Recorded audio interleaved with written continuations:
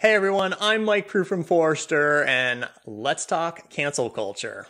This is the topic of our just published report, which tackles the impact of cancel culture on brands. And as part of our research, back in October, we polled over 600 Gen Pop adults in the US, Canada, and the UK, and we asked them what's the first word that comes to mind when you hear cancel culture. Well, you can see the general sentiment, especially in the US, where it's most prevalent and politicized.